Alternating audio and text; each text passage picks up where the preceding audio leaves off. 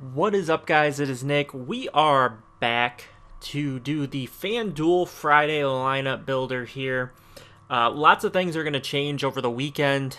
We've got a lot of Packers news we're waiting on, and so it should be real interesting this weekend. You're going to have to keep up with news. We've got other news as well going on.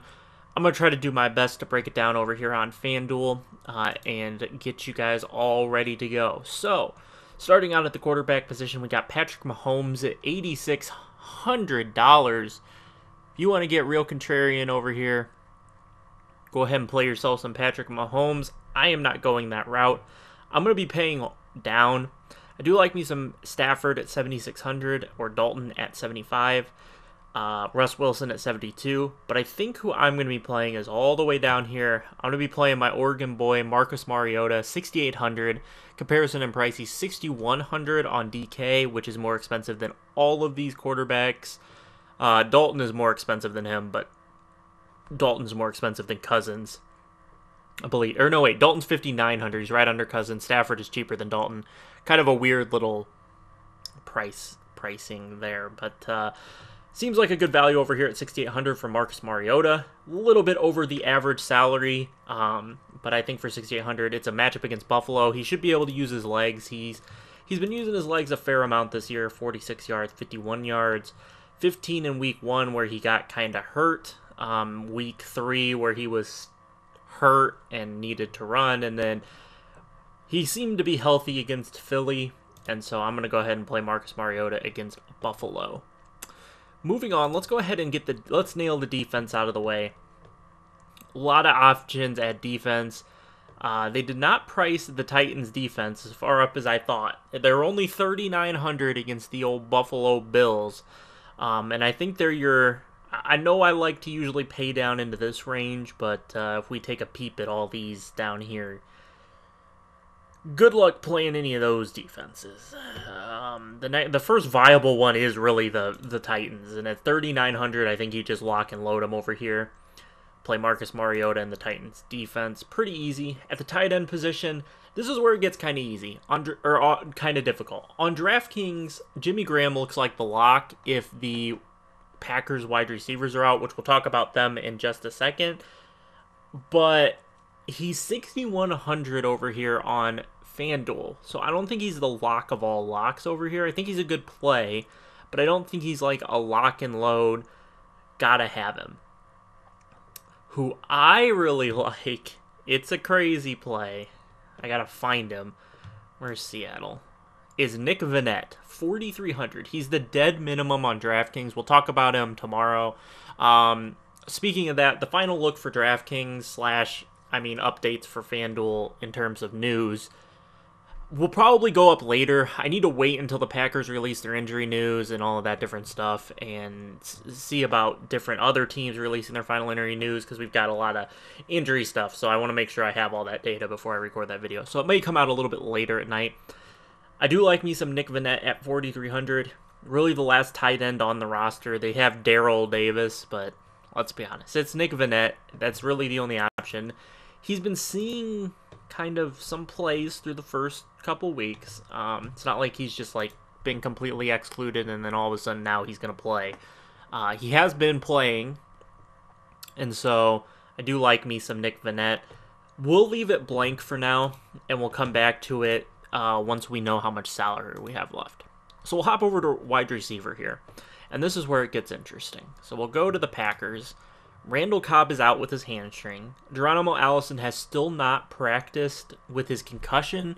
They're optimistic about his potential to play on Sunday, but he still remains questionable without a practice yet. Davante Adams did not practice again today, and they're hoping he practices tomorrow, but it's not a for sure thing. Got kind of conflicting reports on this. So Mike McCarthy says that Davante Adams will practice tomorrow, but then they kind of said there's still a chance that he doesn't practice, so I'm not quite sure what to make about it. I want to see what they do with that. If Allison and Cobb both sit, which Cobb's already out. So if Allison sits, we're playing Marquez Valdez Scantling. even I think if Devontae Adams sits and it's Geronimo Allison, I think you still play Marquise Valdez-Scantling. I'm not entirely sure who they'll activate, if it's Equinemius St. Brown or if it's Jamon Moore who they prefer. I would assume it's Equinemius St. Brown. Even I don't think Equinemius St. Brown is a good receiver, like NFL caliber receiver. So I far prefer Marquez Valdez-Scantling. But you could take a shot on Equinemius St. Brown if he's the one that ends up being... If all three of these guys are out, I think you can pretty much lock in Marquez Valdez-Scantling and whoever they list as the number 2 wide receiver. You have to pay attention to the depth charts and see exactly what they'll do with Equinemius St. Brown and Jamon Moore. And then you'll also have to decide on whether you think they're going to put Ty Montgomery in the slot or what they're going to do with that. For now, we'll just go ahead and put Marquez Valdez-Scantling. And I think Devontae Adams will play. I mean, we can read this. He said that Adams will practice on Saturday. He didn't practice today. So this doesn't matter. He didn't practice today. Which is what I read is that he didn't practice today.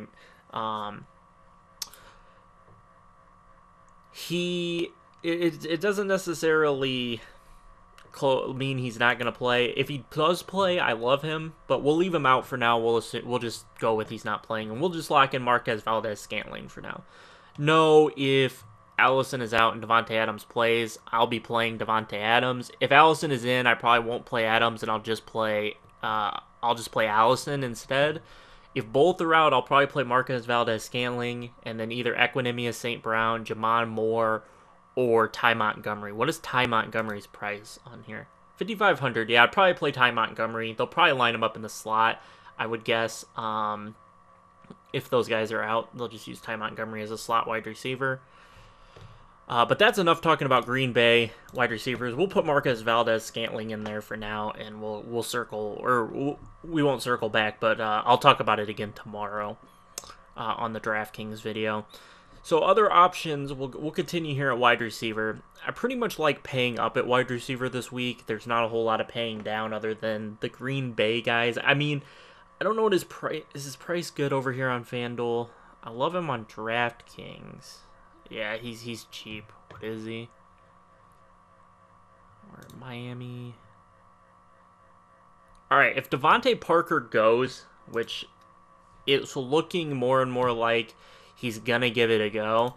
At $5K, he becomes really interesting. If somehow if Allison and Devontae Adams play, Devontae Parker is probably your value saver. He's $5K. He's a talented wide receiver, and Cincinnati's defense is not elite against the pass. So I do like me Devontae Parker. He's $3,500 on DK, $5K, both $500 over the minimum on both sites. And so he's an interesting option. Probably won't need him on FanDuel, but he is an option. I think, though, what you're doing over here is you're either coming down to... Where's Kenny Golladay? Wait, are you telling me what price is Kenny Golladay? Kenny Golladay. Yeah, at $6,300, you're probably playing Kenny Golladay. He's cheaper than Marvin Jones. Marvin Jones has historically killed Green Bay, but he hasn't had Kenny Golladay to compete with. Golden Tate has a rough matchup in the slot with Jair Alexander, and so I really like Kenny Golladay this week at $6,300. On DraftKings, I prefer Marvin Jones, who you save about $1,600 off of compared to Golladay, and so I far prefer him over there. But on here, where Golladay is cheaper, I much prefer Kenny Golladay. Boosts you up to $7,600 remaining. And now I think you're just locking in your favorite top tier. So you're either playing Devontae Adams, Juju Smith-Schuster, Adam Thielen, Julio Jones, or Antonio Brown. Pretty much take your pick, whoever the heck you want. It doesn't really matter. If you prefer Julio, play Julio. If you prefer Adam Thielen, play Adam Thielen. If you prefer Juju, play Juju. For the sake of this lineup builder, I'll put in my favorite. It's Julio Jones. I think he has a big week this week against Pittsburgh. My favorite of the cheaper options is Thielen. He's got 19 targets in a game, and he's averaging about 11 if you include the, or he's averaging about 12 and a half, 12.6 if you exclude the 19 target game. If you include the 19 target game, it's a lot. It's like 14 and a half or something like that targets per game. I expect him to return to about the 12. If he can find the end zone, be huge. But he's pretty much a lock for double-digit points against a secondary in Philly that's not very good. I do like Juju. I think the Falcons will shade to try to take away Antonio Brown, so I do like Juju as well. Probably won't play Juju over here. He's a little bit better priced on DraftKings. I'd probably just pay the extra $1,000 for Antonio Brown over here. So if we go over to tight end and we plug in Jimmy Graham, because I do like Jimmy Graham, but he's also dealing with his own injury. He's limited in practice, but he looks like he should be good to go. It's just been maintenance and stuff like that. So I think he should be good to go for Sunday, but do keep a monitor on that. They play the 1 o'clock, so you shouldn't have to worry too much about that. Let's move on to running back now. Last two positions, and then obviously I play a running back in flex. So for me, this is pretty easy over here on Fanduel. So I'm gonna start out by throwing in Todd Gurley and Melvin Gordon. Top two running backs on the slate. It leaves you a little bit limited in the salary department, and we'll talk about that. But I just love me some Todd Gurley and Melvin Gordon this week. I think both are in great spots, should have the lead, should be able to get a fair share of carries as well as catches. Hopefully they get their catches while they're building the lead, and then they get their rushes once they have the lead. That's the optimal. And then the flex is where it gets interesting. So there are a lot of different running backs that you can look at this week. With 5,500 left, if those guys are out for Green Bay, you got yourself Ty Mont if you really want. You got Ty Montgomery. If you really want Ty Montgomery, you can have him. Other options down here, it's pretty limited, but you could go with Alfred Morris if you think that game's just going to be a bruising run game. Other than that, I'm not in love with too many people down here. So you're looking at coming down off of Julio. So let's come off of Julio, and we'll go with, I said I liked Adam Thielen, but we'll take the salaries here. We'll throw in Devontae Parker. So it gives us 6,300 at the flex. Let's scroll down here, 6,300. You've got Tyler Boyd, which I think is a great play this week. Miami, Xavier Howard. I believe Miami ranks number 1 against number 1 wide receivers this year. And Tyler Boyd should get an easier matchup with them trying to take A.J. Green away. They should have Xavier Howard playing one-on-one against him, and then as well shade a safety, so that should really help Tyler Boyd get open. Shady is interesting at 6,300, but Buffalo is just so terrible. I just can't do that. I just can't. So Darren Sproles has already been rolled out. If Corey Clement gets ruled out, I really like Jay Ajayi, even against Minnesota. He should see a bulk of the carries. 15 plus carries should be the expectation with a couple of targets. So I do really like Jay Ajayi at 6,300 if those guys sit out. Another option is to create just a little bit more money and throw in TJ Yeldon at 6,500. No Leonard Fournette, but he has been limited throughout the week, but he should be able to play with his ankle injury. You can create that money any way you want. Come down off of Galladay, come off of Adams to a different lower price, come off of Jimmy Graham. There's so many options to get to Yeldon. The optimal is probably to go Gurley, Gordon, Yeldon, because Yeldon should get 70%, 75% of the running back touches in Jacksonville. But as always, guys, this is just kind of process and the way I think through my lineups. I do really like all the players in this lineup. Obviously, it doesn't fit. It's 200 over, but I do really like the lineup. I will talk more about this tomorrow. Obviously, you guys know I play about 8% of the amount that I play on DraftKings on FanDuel. I usually set my FanDuel lineups early on Sunday morning, and then I tinker with my DraftKings lineups the rest of the morning, usually locking in my FanDuel lineups pretty early. FanDuel tends to be a little bit more easy once you get full news to build the lineups, as well as they seem to have some players mispriced from week to week, like Kenny Galladay and Marcus Mariota this week. So they tend to lend to a little bit easier of lineup builds. But we'll have to wait for the Green Bay news because it can really affect how we play this.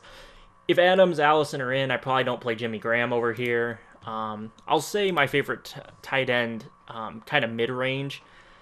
So Jesse James is an option.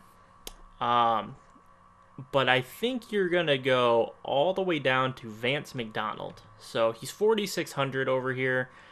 And he seems to be Pittsburgh's #1 tight end. And if you can get 5 targets out of him and a nice amount of receiving yards in a nice matchup where the Falcons allow dump-offs, I think he's a great option at 4,600. Him or Nick Vannett. If I don't play Jimmy Graham, it'll be Vance McDonald or Nick Vannett over here on Fanduel. But I hope you guys enjoyed. Hope the video was at least a little bit helpful. Drop the video a like if you did, subscribe if you haven't, and I'll catch you guys tomorrow with the final look for DraftKings. It might come out a little bit later than normal, just so I can make sure I get all the pertinent news. So I'll catch you guys then. Peace out.